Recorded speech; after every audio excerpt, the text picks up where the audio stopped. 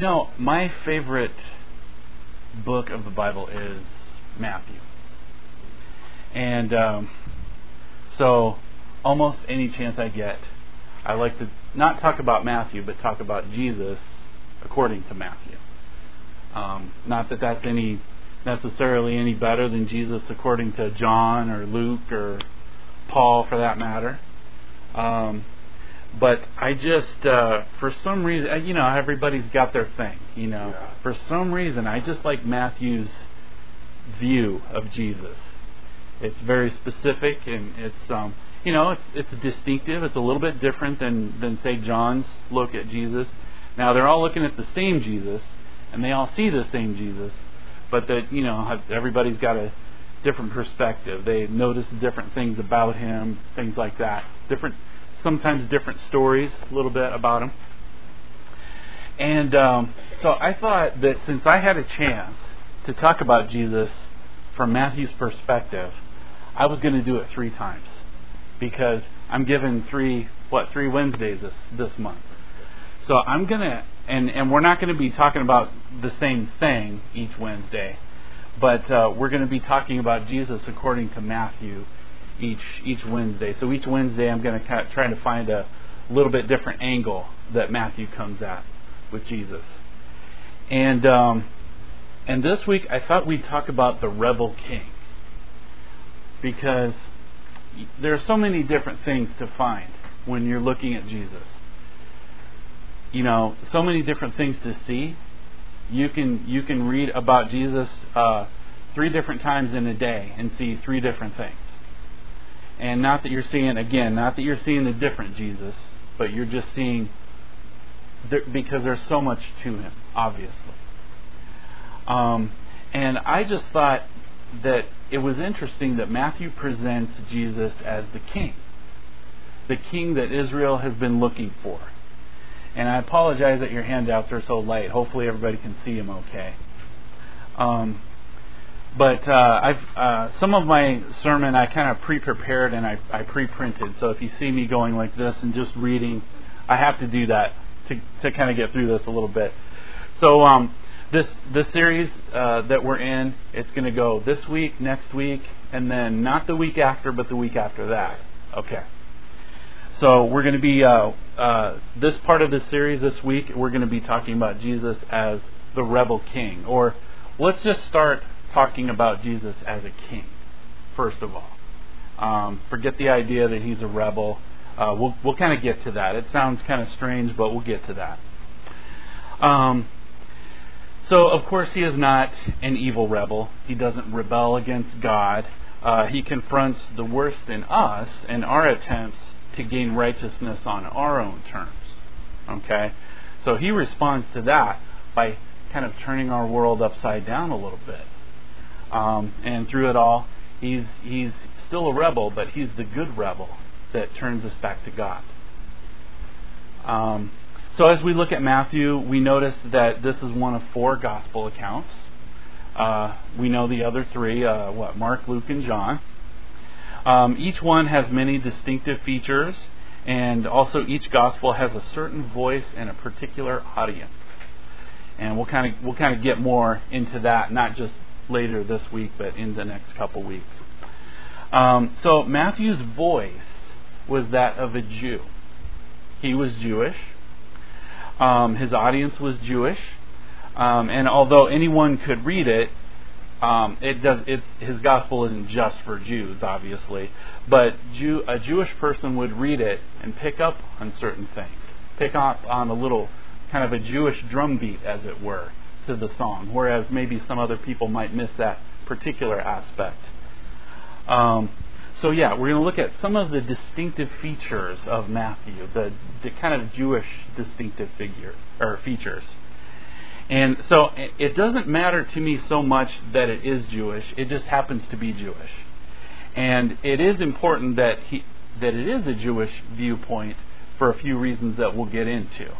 So I'm not harping on this Jewish thing just for no reason.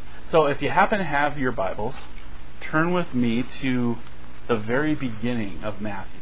Like literally just your first chapter, your first page.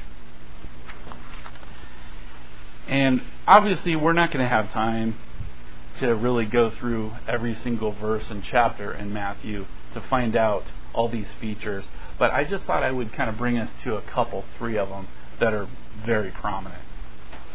So the first chapter, the introduction, you can kind of read through it, as I'm talking here. The introduction, Jesus' genealogy is distinctively Jewish. It begins with Abraham. Notice that Matthew is tracing Jesus' genealogy not from him back, but he's starting in his past with a very specific person. And who is that? It's Abraham. It's not just any person. And he's not starting a certain time ago. It's with a very specific person. So it begins with Abraham. And who is Abraham? He's the father of the covenantal faith. Not just of Jews, obviously, but all believers in God, Christians. And it runs through King David. So you'll notice, you'll go down, I guess in my Bible has it printed about a paragraph later, you'll notice that David is mentioned there in verse 6. Sorry. So we're starting at Abraham, going through a few people whose names I dare not even try to pronounce. And we're getting to David, going through yet a few more names, and then eventually it arrives to Jesus. So it's kind of an interesting way to do a family tree. I mean, I don't know about you guys, but I have to start with me and then go back and back and back. So if anybody has anything to say about my background, they have to start with me and go back.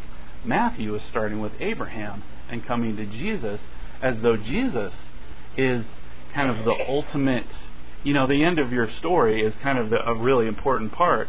And so the end of his genealogy is none other than Jesus. So that kind of gives Jesus a place of prominence, oddly enough, in a genealogy that includes Abraham and King David, of all people. So I just wanted to point that out. So even the first sentence mentions Jesus in the context of these two guys. It says, the first verse, the book of the genealogy of Jesus Christ, the son of David, the son of Abraham. So it's very important to Matthew that he is related and directly related to these two guys. So the reader also understands from Matthew that Jesus was an observant Jew of his day, honoring the temple and the Jewish high holidays. But there's more to Jesus than being an observant Jew. Again, we don't have time to read through Matthew, but we remember some of those stories, even when Jesus was a child. About 12 years old, his mom and dad thought he was with them as they were traveling away from the temple. But they had to turn around and go find him in the temple. Being an observant Jew, worshiping God, talking about Scripture with people in the temple. So Matthew, like the other gospel writers, mentions the kingdom of God. One of the reasons that the kingdom of heaven or the kingdom of God is mentioned over 50 times in Matthew is that his intention is to portray Jesus as the true king, the true and final king over Israel and all the nations. So again, the whole kingdom idea, we're going to get more into that, but that's a very kind of it's very important to Matthew, and that's kind of why it's important to me this week. I'm going to read a quote by a theologian who's written a commentary on Jesus. He says, more important than his portrayals of Jesus as a teacher or a prophet, which is important, Matthew hails Jesus as the true king of Israel. That is the Messiah or Christ or anointed one. Jesus' teachings have such a special authority for Matthew's Jewish Christian audience, precisely because he is God's appointed king. Okay, so again, the king idea actually kind of ties in with the fact that Jesus is the Messiah or the Christ, or literally the anointed one, God's anointed one, special one, anointed for a very specific, special purpose. So, have you ever noticed, reading in Matthew, that not once does it mention the kingdom of God? You ever notice that? He calls it the kingdom of heaven. The kingdom of God is a phrase that you'll find in John, I believe, quite a bit, and the other two Gospels. Why do you suppose that is? I was actually kind of shocked to find out. I got this from a few commentaries, and it's not a secret. It's just that most people, it's one of those things that's nobody's trying to hide the information from you. It's just that we can live life without that. We can drive to the store and get our food without that information. We can get to work. But, you find out things, and I found out that Matthew calls it the kingdom of heaven, not mentioning God specifically, because it's a way to revere God by not pronouncing His name. And that's what the Jews did back then. I honestly don't know what they do today. But certainly at the time of the writing of Matthew's Gospel, he knew that when you're in public and you want to talk about God, you sort of talk around Him. And not because you're ashamed of Him or anything, it's because you revere God so much. And God gave the Jews a very personal name. He didn't just say, "Oh, just call me God," or one of the gods, or a god on the mountain or something. He gave them a divine name. It's that Yahweh, or the YHWH. Even the YHWH is there. It's just the consonants, because you don't pronounce the vowel, or there's no vowels in there because we don't pronounce it.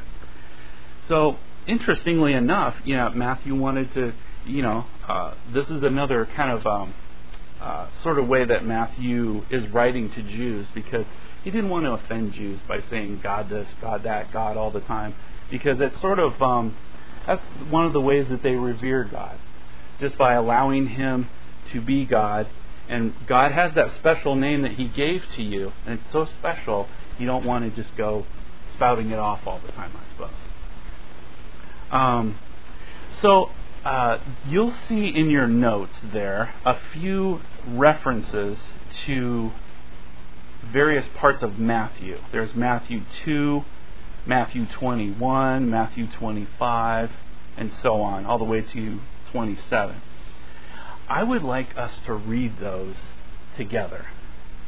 So if you happen to have your Bibles, or you're sitting next to somebody who's got a Bible, please feel free to read along with me. And I do something that I can't remember if I did it here last, but I usually do it at other churches that we used to go to. I like us all to read together, not all in unison necessarily, but if you happen to have a Bible and you would like to read one of these passages, raise your hand, or just let me know. Say, hey, I got this one, or I got that one. I would like us, as part of our study, to read these passages aloud to each other. So I'm going to go ahead and read that Matthew 2:1 there. It actually starts in verse 1, but it goes through Matthew 2:6. So now after Jesus was born in Bethlehem of Judea, in the days of Herod the king, behold, wise men from the east, or Magi, came to Jerusalem, saying, "Where is he who has been born King of the Jews? For we saw his star when it rose, and have come to worship him." When Herod the king heard this, he was troubled, and all Jerusalem with him. And assembling all the chief priests and scribes of the people, he inquired of them where the Christ was to be born. They told him, "In Bethlehem of Judea, for so it is written by the prophet, and you, O Bethlehem, in the land of Judah, are by no means least among the rulers of Judah. For from you shall come a ruler who will shepherd my people Israel." Okay, this is interesting. You notice the first time a king is mentioned, it's the Magi saying, they're going to Herod saying, "Oh, hey, where's this king that everybody's talking about?" You notice in the very next verse, verse 3, it says, when Herod the king heard this, he was troubled. So now we've got already, in the early stages of Matthew, we've got two kings. One is being recognized by the people, so to speak. The Magi, yes, they were wise men from the east, but they were not the king, certainly. But then we have Herod the king. He was troubled, of course. He's kind of wondering, hey, what's going on with this? I thought I was king. And so he's getting troubled. He's starting to get nervous. Next time a king is mentioned, you notice down in Matthew 2:6, the prophet says, for from you shall come a ruler, or a king. Herod, I'm sure, didn't really love having this piece of scripture read to him. I would probably be troubled myself, huh? So we've got a king. We've got a king already. And interestingly enough, you notice that, of course, Herod himself is not believing this. He's like, okay, what's going on? There's some sort of sedition or rebellion brewing, perhaps, at the worst. Or at the very least, it's just somebody's got their facts wrong, just trying to stir up trouble, rumors. But you'll notice that Matthew put this in here anyway. Because Matthew's got a story to tell. He's got a very specific story about Jesus to tell. He doesn't want to talk about the early years, Jesus when he was a toddler. He doesn't want to talk about this or that, or what Jesus cooked for dinner this one night. He's got a very specific message. And of all the good things that he could say about Jesus, he wanted Israel to read his gospel. I'll bet you he printed that thing off, and he was saying, I'll bet you he said to himself, I want Israel specifically to read it, my Jewish brothers and sisters, to read about this guy and recognize that he is our king. Before he's the king of anybody else, of any other nation, before he's their king, he's our king. And he's our king according to our own scripture. Whoops.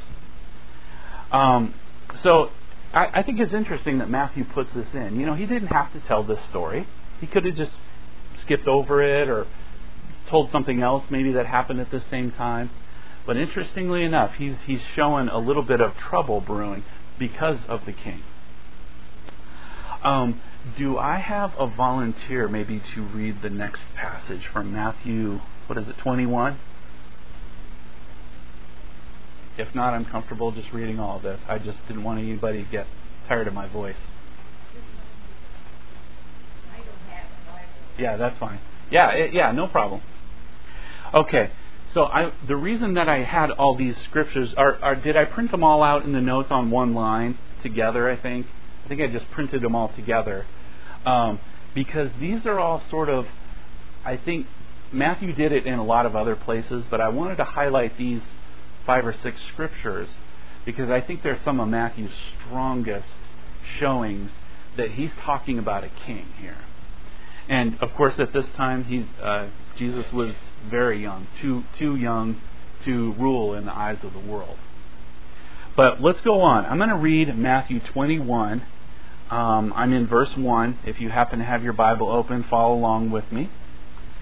Now when they drew near to Jerusalem and came to Bethphage, to the Mount of Olives, then Jesus sent 2 disciples, saying to them, Go into the village in front of you, and immediately you will find a donkey tied, and a colt with her.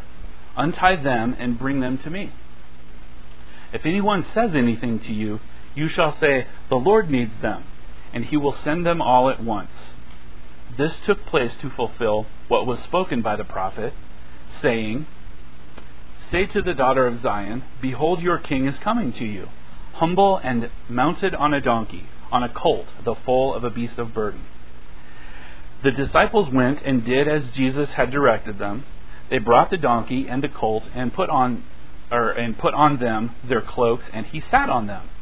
Most of the crowd spread their cloaks on the road, and others cut branches from the trees and spread them on the road. And the crowds that went before him and that followed him were shouting. They were shouting, Hosanna to the Son of David. Blessed is he who comes in the name of the Lord. Hosanna in the highest. Again, this is another bit of information, a little scene from Jesus' life that Matthew didn't have to tell.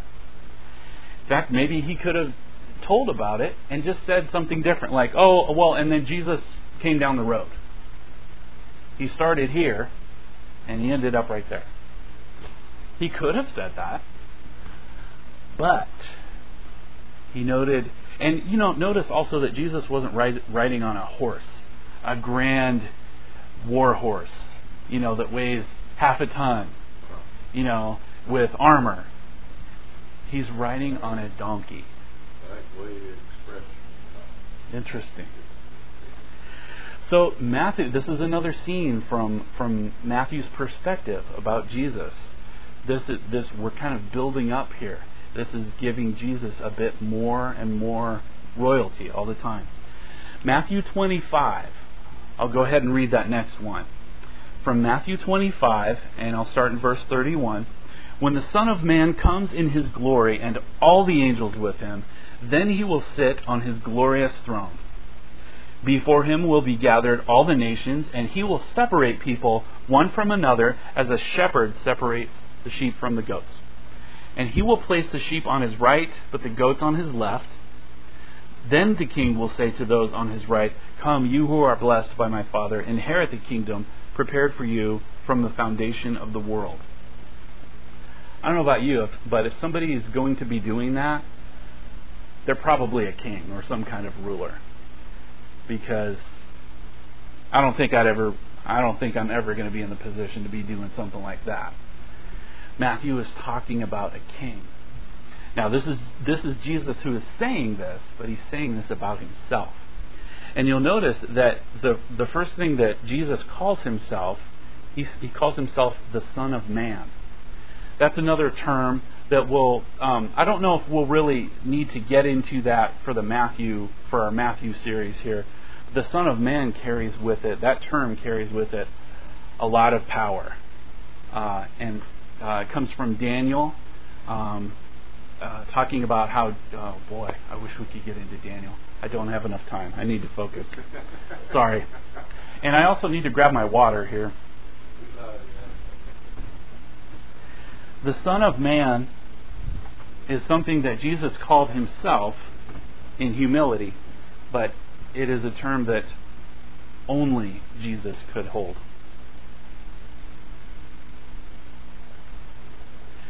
So next we're going to go to Matthew 27. This is very short. The rest of these are much shorter. Matthew 27:11. And I hope I have these references printed correctly in your notes. Now Jesus stood before the governor, and the governor asked him, Are you the king of the Jews? Jesus said, You have said so.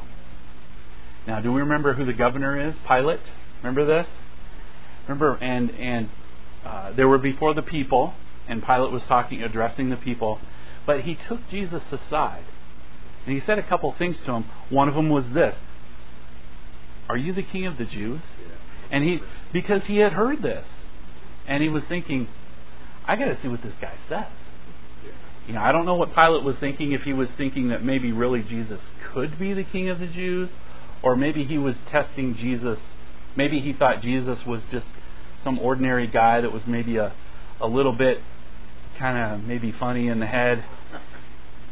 So he thought he'd test him out. Are you the king of the Jews? I don't know what he was thinking, but he did ask the question. And Matthew records that. Jesus said, You have said so. Now, this is an interesting little scenario. That whole scene isn't much longer than what I just read, at least not in Matthew. There's not a whole lot else to it, but it's interesting, again, that Matthew talks about this. Again, this is another scene that Matthew doesn't have to write about. He could have just ignored that. Who knows, maybe when it happened, all the people were gathered before Pilate, and it happened, who knows, maybe a couple minutes, and then Pilate came back out with Jesus or something. So it could very well have been just a very short thing that Matthew could have skipped over. But I think Matthew wanted to include this because he had a drumbeat to keep. Every time that he mentions that, there's another drumbeat all the way through Matthew of the king. Jesus is a king. So Matthew 27, I'm going to go down to verse 28 in Matthew 27. And we all know this scene. We all know what's going on here. And they stripped him and put a scarlet robe on him. And twisting together a crown of thorns, they put it on his head and put a reed in his right hand, as though it were a scepter. And kneeling before him, they mocked him, saying, "Hail, King of the Jews." When I first read that, I got sick. It's not fun to read things like that. Not imagining the lover of our souls, Jesus, in that position. But it happened. Matthew may possibly have actually seen that one happen. Of course, he was a great interviewer. He interviewed a lot of people to put together his gospel. There's a lot of things he saw himself that he didn't need to interview for. He may have actually seen that. But whether he did or not, he included it. And again, I say that this is another drumbeat. Jesus is King. Jesus is King. And guess what? I think this shines as a testimony to Jesus' royalty, to his kingship, just as much as talking about the Son of Man coming on his clouds of glory. I think this shines just as much. It shows the servant Jesus, because he didn't have to take that. We know he didn't have to take that.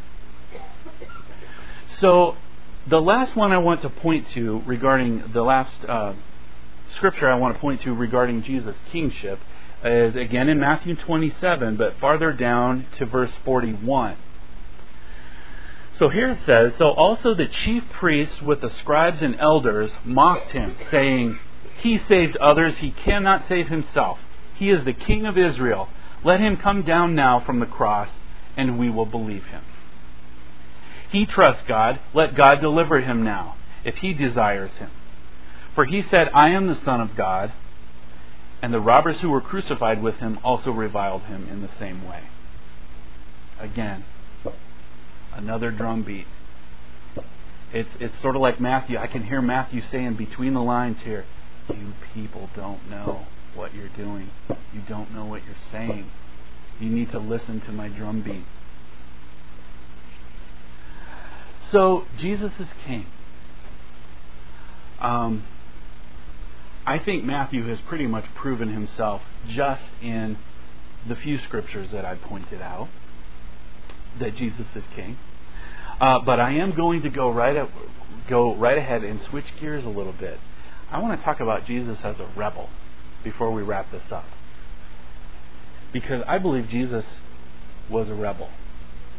And again, I'm not talking about Jesus being a rebel in a bad way, because that sort of has negative connotations.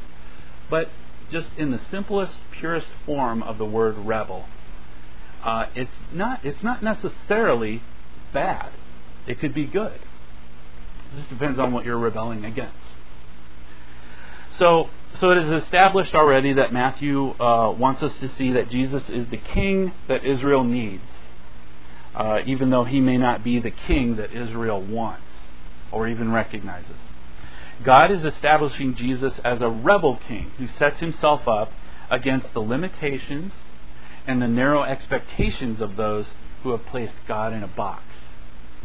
And I'm going to repeat that, and we'll be fleshing this out here. God is establishing Jesus as a rebel king who sets himself against the limitations and the narrow expectations of those who have placed God in a box. Because we know, when I place God in a box, and he's my personal little vending machine, and he does whatever I want, he's not so big that he expects things from me. He's in this nice little place where I can just go on Sunday or just go to church and worship him, and then we'll leave him in his box there at church and walk away. We know that's natural for us as humans to do sometimes more than others, right here. But God is setting Jesus up as a rebel king who rebels against that idea, against that narrow mindset that we get sometimes of just viewing God as being in a box. So to flesh this out, let's talk about this a little bit. Case in point, the Sermon on the Mount. It's 2 chapters long in Matthew, but it might as well be 200 chapters long because it's so famous. It's big. Who hasn't heard of the Sermon on the Mount? I'll bet you most non-Christians who have never read the Bible in their lives or never been to church have heard of the Sermon on the Mount. They don't know anything about that. Who was it? Who gave that sermon? What mountain was it? Well, I would like us not to read the entire 2 chapters. We don't have time for that. But I would like to point out a certain portion of chapter 5. So again, if you have your Bibles and you'd like to follow along, chapter 5, I'm going to start in verse 21. Sorry. And let me ask you, for those of you who have your notes in front of you, I'm so sorry about this. I printed them out so I know how to talk about them here. But I forgot. Did I print out the verse references in chapter 5? I didn't print that out. I'm so sorry about that. I apologize. But yeah. Okay. Thank you. So I'm in chapter 5, and this is interesting. We all know it. We all remember this. Even if you don't have your Bibles in front of you, you'll go, oh yeah, I've heard that before. So Jesus quotes the law of Moses in a few places in chapter 5 by saying, you have heard that it was said of... you have heard that it was said of those of old, or by those of old. But then he says what he has to say, and then he says, but I say unto you this. Okay? So he's got a little formula that he says. He says, again, it's in chapter 5. He starts in verse 21. It's also in 27, 31, 33, 38, and 43. So if you have your Bibles open, just listen to me talking, but keep your eyes perused over that section of Matthew. And you'll see it multiple times, quite a few times. Jesus says, you have heard that it was said by those of old, but I say unto you. And he talks about various things. But I didn't want to actually read through those. I just wanted to point them out. Because what he's doing here, basically he's establishing his authority. Okay? So if Jesus is quoting the law of Moses, and then he kind of comes out from that and he says, but I'm going to tell you something. What is Jesus doing? He's doing a lot of things, I think. And I think it's not worthy of just an instant answer. Oh, here's what he's doing. I think it's something to think about. If Jesus is quoting the law of Moses, and then he says, but I say unto you, that's interesting. Because, boy, if you're a first century Jew and somebody's quoting the law of Moses, that's one thing. But if they follow that up with saying, oh, by the way, but I've got something to say about that. First of all, I don't know about you, but if I was a first century Jew, I would laugh. I would be like, okay, you have some. You're going to quote scripture, and then you're going to comment on it like you have something to add to it. Right. That's dangerous. It's dangerous for our own sanity, I think, among other things. But Jesus obviously is not just anybody. And at this point, he's got crowds following him by the thousands. There's a reason there. But I'll comment on this by quoting from Matthew 7:28. And when Jesus finished these sayings, the crowds were astonished at his teaching, for he was teaching them as one who had authority, and not as one of their scribes. Interesting. I would also like to point out a section in 2 Corinthians. Paul has something to say about this issue, and it's a little lengthy, so please bear with me. I'm in 2 Corinthians 3:4, going for about 10 more verses after that. 2 Corinthians 3:4. Paul says, "Such is the confidence that we have through Christ toward God, not that we are sufficient in ourselves to claim anything as coming from us, but our sufficiency is from God, who has made us sufficient to be ministers of a new covenant, not of the letter, but of the Spirit. For the letter kills, but the Spirit gives life." Yeah. So that's what Jesus was doing when he was quoting Moses. He was quoting the letter. But then when he said, "But I say unto you," he was giving the spirit of the law. Okay? And I wish we had time to just go into the sermon, or that part of the Sermon on the Mount. I'm actually... there's so much I want to say, even in the next 2 weeks. I'm not even sure I can fit it in one of those other 2 weeks. So we may or may not be able to get to it, but this is amazing. I just wanted to point out that Jesus is not only quoting Moses, who is, obviously it's not Moses' words, it's the law. God gave it to Moses. But he's not setting that aside. He's just saying, look, there's this, but I say unto you this. Okay? So I'm going to continue my reading in 2 Corinthians 3. I'm going to pick up here with verse 7. "Now if the ministry of death, carved in letters on stone, came with such glory that the Israelites could not gaze at Moses' face because of its glory, which was being brought to an end, will not the ministry of the Spirit have even more glory?" So he's talking about the law, who was given by God, and Moses literally etched it in stone. This is what Paul's talking about. Okay? I'm going to pick up in verse 10. "Indeed, in this case, what once had glory has come to have no glory at all, because of the glory that surpasses it." Paul's saying, look, the law had glory, but now it has faded into the background because there's Jesus. Okay? Not anybody can do that. Jesus can, and he did. Okay? So I'm going to pick up here in verse 11. "For if what was being brought to an end came with glory, much more will what is permanent have glory." So he's saying the law, again, the law wasn't permanent, but now that Jesus is here, he's permanent. "Since we have such a hope, we are very bold. Not like Moses, who would put a veil over his face so that the Israelites might not gaze at the outcome at what was being brought to an end. But their minds were hardened. For to this day, when they read the Old Covenant, that same veil remains unlifted, because only through Christ it is taken away."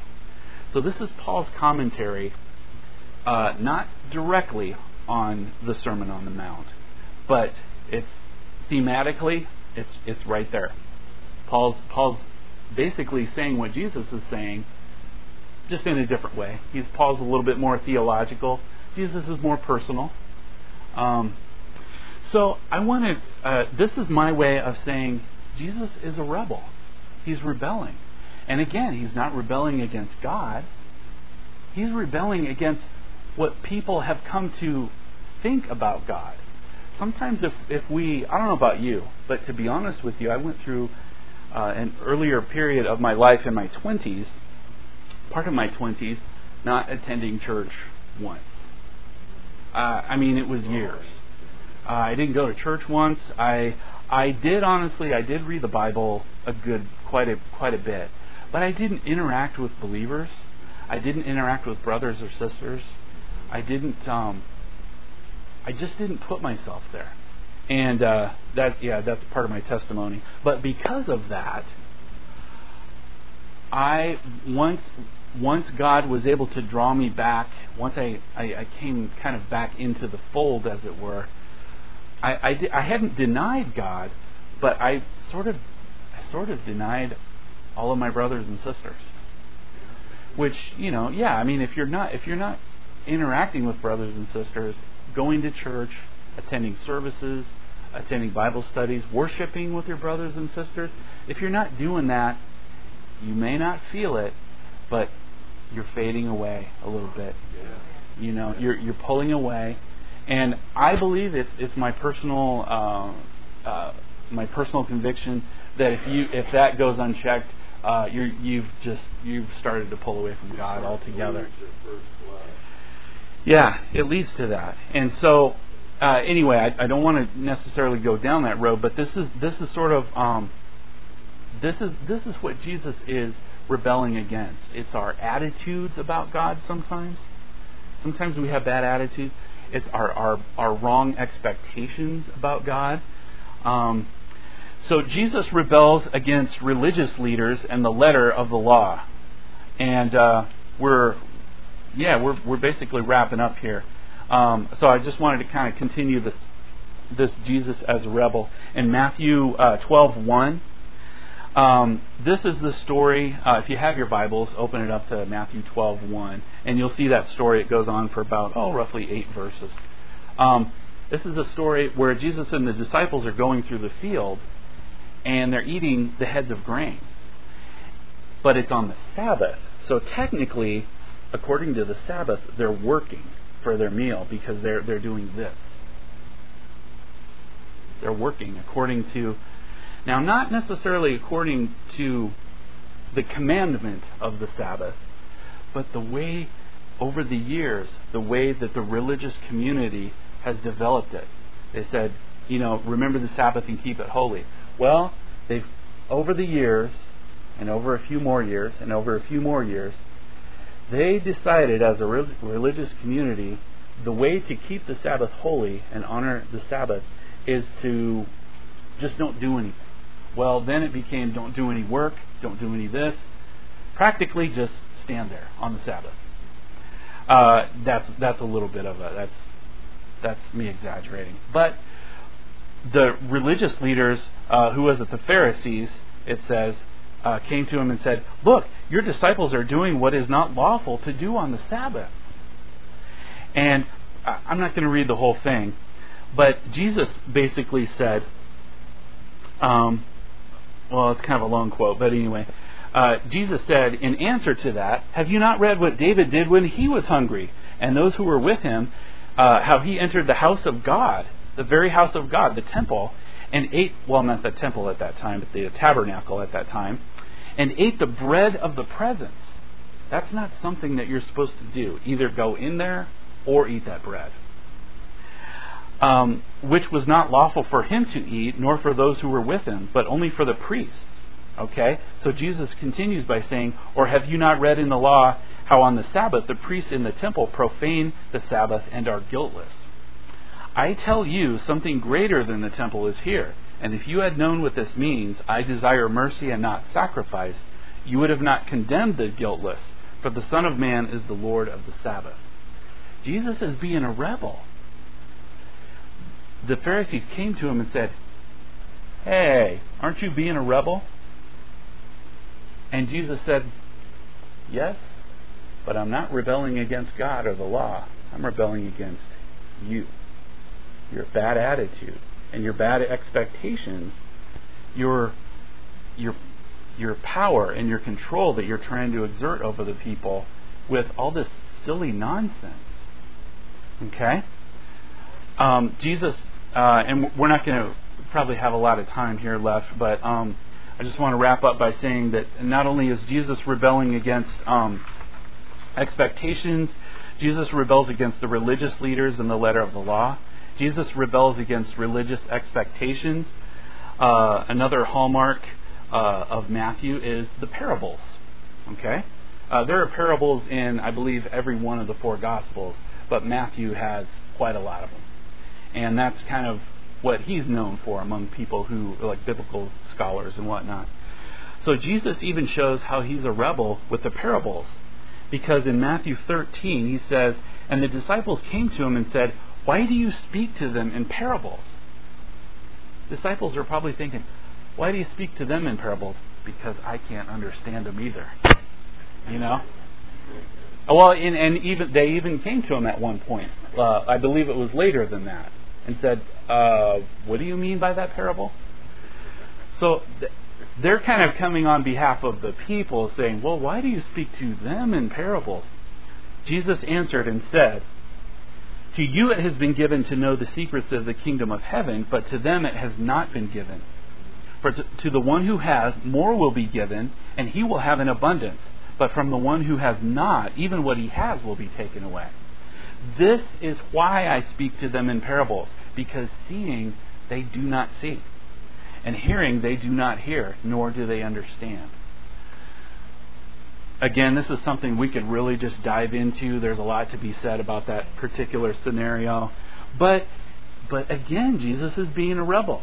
They're coming to him saying, basically saying, "We expect you to be plain with your talk. Why are you not being plain?" Again, Jesus is saying, "You're right, I'm rebelling.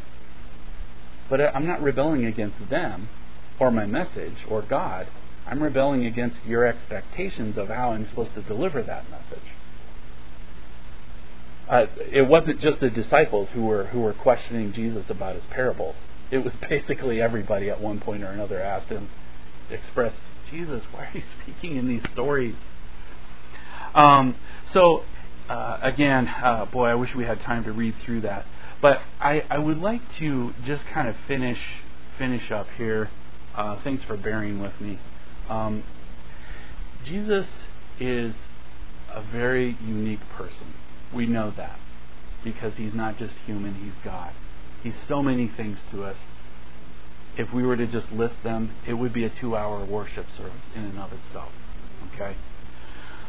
But I just wanted to point out one little facet of this big jewel that we have before us. One little facet that shines and sparkles. And it's Matthew's gospel. He presents Jesus as a very unique person who is both a king, okay, but he's also a rebel. And yes, he is many other things. But Matthew he kind of steps that up a little bit in his view of Jesus, of each one of those, I think. So there we have it. Jesus is a rebel. He's a king. He is fully both. He is the king we didn't expect or even know to look for. He is the king we need, however. And now that he has revealed himself to us, we realize that he is the king that we all secretly want in our hearts. Matthew takes us for a ride with twists and turns. His is a great story, but it's one we cannot sum up in one sermon, or even 3 of them that I have this month. But we'll try to get a better picture. And this was my introduction to Matthew. And the next couple weeks we're going to get into it more. But I wanted to highlight Jesus as both a king whom we worship, whom we can worship, truly worship. But I wanted to present him as that rebel too, that sort of divine rebel, the good guy rebel. Okay? Because maybe that's one of the reasons I like Matthew so much, because I kind of like those things about Jesus. I like the safety of knowing that I have a king who I can trust to rule my life. Amen. And rule the world, rule his plan for the world. When we have presidents and presidential candidates come up, it's just a never-ending, and it's not just this time. So every 4 years we're like, okay, let's get the goods on this one. Let's get the goods on this one. Let's compare, let's contrast, let's do this, let's do that. It's because they're people, it's because they're human beings, and they're all they're going to rule is just our tiny little nation and our tiny little corner of the world. I'm not belittling our country, but what I'm saying, what I am doing is putting it in perspective that I love that I have a king who I can trust to rule.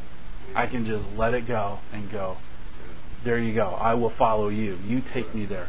The other thing I like is that Jesus kind of circumvents those expectations. You know, that we have those expectations, those religious power structures that are set up sometimes. And Jesus doesn't necessarily knock them down, but he just sort of walks around them, just like this, and sort of stands in front of them and says, you don't really need that. That's one of the things I really love about Jesus. And I wanted to make this not about Matthew, but I wanted to make this about a worship time of Jesus. And we can think about these things in the next week, and we'll come back and we'll get some more things from Matthew to worship Jesus about. But let's just do that with me, would you, this week? Think about Jesus as the King. Sometimes we blow over that because it's just, oh yeah, he's the King. He's the King of the Jews. Yeah, we know that. But sometimes we don't stop and go, we don't just camp out there for a second and go, wait a minute, he's a king. And he's my king. That feels good. And that's worship right there when we think. That's one way we worship. We worship with music. We worship a lot of different ways. Another way we worship is we think about Jesus. And we meditate on that and allow Jesus to speak into our lives through that. So, thank you for letting me go on for quite a while. I don't know if I've gone on too long or not, but I know it's plenty long enough, I think. So, thank you very much.